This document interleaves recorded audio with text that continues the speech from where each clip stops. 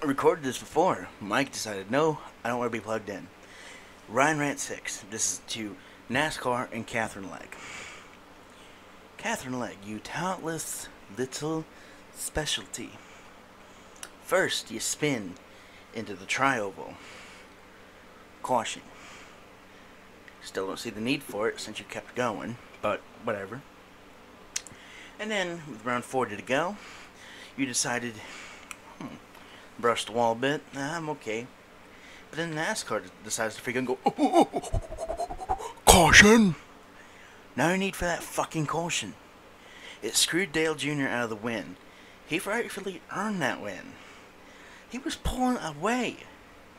But no, NASCAR had to throw a complete bullshit caution, like last year at Richmond, and completely fuck everything up. Fuck you, Christopher Bell. I fucking hate you. 1 out of 10, bye.